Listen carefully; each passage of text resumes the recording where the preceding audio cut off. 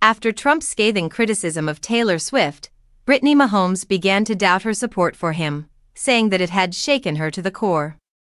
Sources claim that Brittany Mahomes is deeply bothered by Donald Trump's highly public criticism of her close friend Taylor Swift.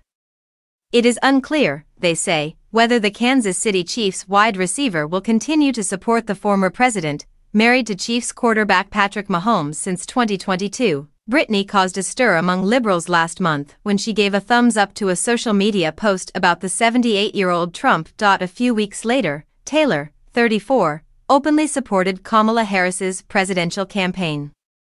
Following her Instagram post with a link, this move reportedly resulted in 338,000 visits to the federal voter registration website. This deeply bothered Brittany because Taylor is like a sister to her and she has done absolutely nothing wrong. She didn't mention Trump in her post and is allowed to speak her mind. The source added that Trump's decision to react in such a hateful manner upset Brittany. She does not believe in hate in any form and loves Taylor so much, the insider continued. This shook her to the core.